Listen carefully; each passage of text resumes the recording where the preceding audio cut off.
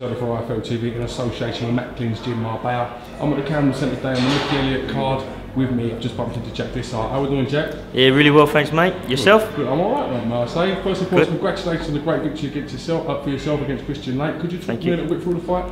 Well, basically, I just went in there, started boxing off of him, then stepped it up a little bit as the rounds went on. In the third round, I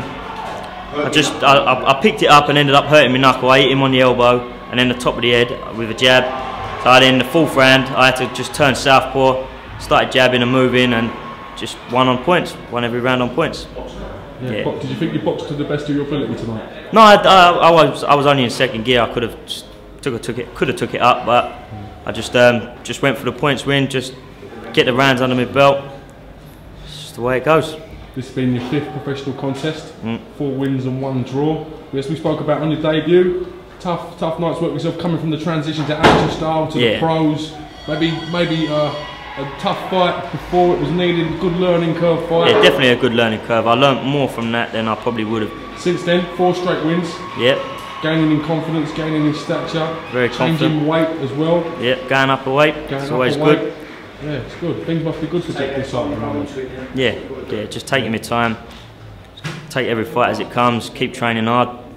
See where it takes me. What's life like in the Gum Shield gym? You know? Really good. We've got a great camp, great trainers.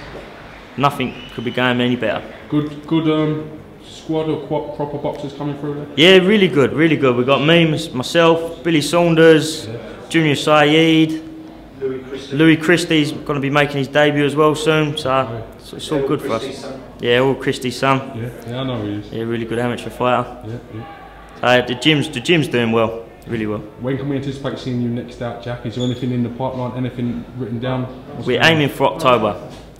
So we're going to see how things go, speak to Mickey Elliott, the manager, and then take it from there. Alright, well listen, congratulations on the victory. Thank you. Thanks for giving IFL TV a bit of time, mate. And, no worries, anytime. I look forward to catching you in the next one. Thanks, pal. Thank you, Jack. Good boy.